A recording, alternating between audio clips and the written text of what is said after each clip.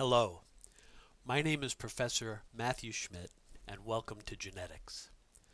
In this session, we're going to continue our discussion about Mendelian traits and Mendelian inheritance, but we're going to apply it to human beings. Obviously, Mendel was using pea plants, and it is an interesting thing to take note that, yes, Mendel did use pea plants. However, it was not 100% clear at the time whether his work would necessarily be applicable to humans for one thing, or even, other organisms of different types. I mean, he showed it was true in peas, but a lot of other experiments did eventually show, and we'll get to this lots later, that pretty much the way it happens in his peas is the way it happens in all organisms.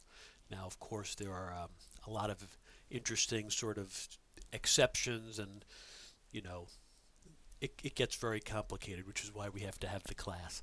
But what we want to focus on here is human genetics, and it turns out that many human traits, certainly not all, but many significant traits, both disease-causing and otherwise, do get inherited in humans in a relatively simple Mendelian fashion.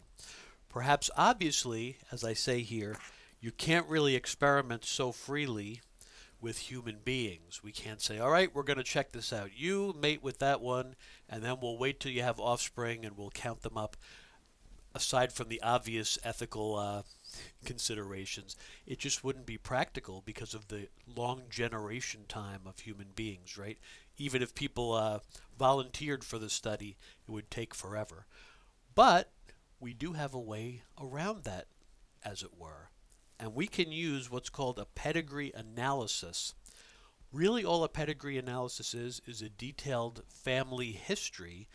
So we're looking back in time at someone's parents, grandparents, cousins, all sorts of things. And from that, it's almost as if just through what occurred, during what people did, the experiments have already been done for us in a way. We're looking at a bunch of it is historical data. We're looking back in time, but you can almost pretend like, okay, what about these two original people?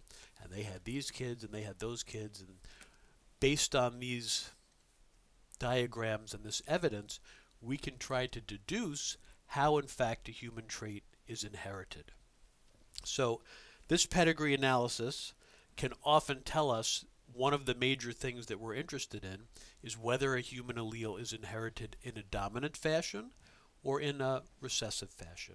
Okay, so that's what we're going to devote this analysis to. And I'm not going to, certainly I would never say that any of this is easy.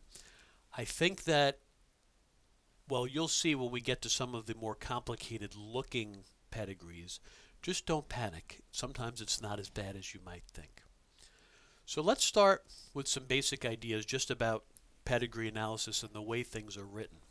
So this is a obviously fairly simple diagram, and what it's showing is two human individuals who either got married or didn't, but one way or another they had a child together. All right?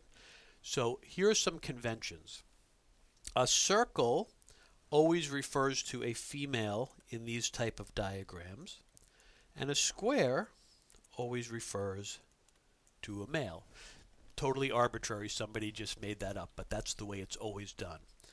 And you might notice that some of these individuals are not shaded, and this one here is shaded. Shading implies, see, this is often done for disease traits, because we want to find out, for example, someone has cystic fibrosis.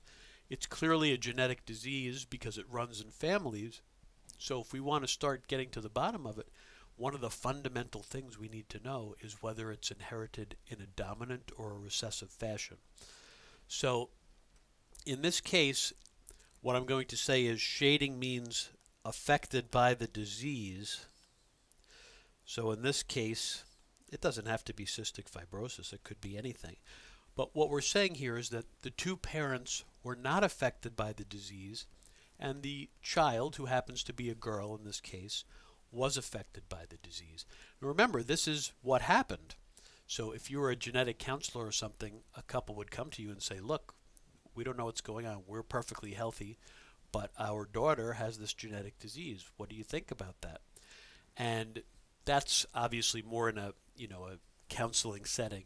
But from a perspective of just understanding the genetics, perhaps the first time this ever happened and someone said, whatever this disease is, we're going to look into how it's inherited. What information can we gather from even this simple diagram? And then we'll take that and apply it to some more complicated actual life histories. Okay?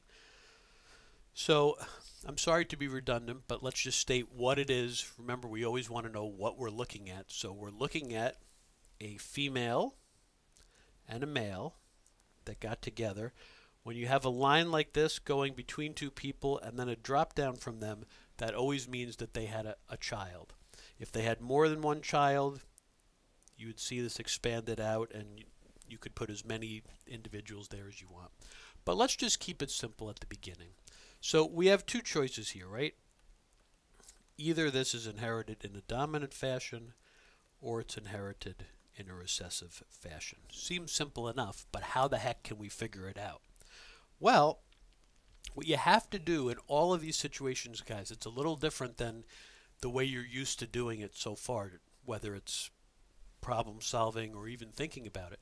You're used to saying, I'm going to cross this with this and make predictions about the offspring. Sometimes they'll give you the data and you have to go back and deduce sort of what happened. This is more like that, right?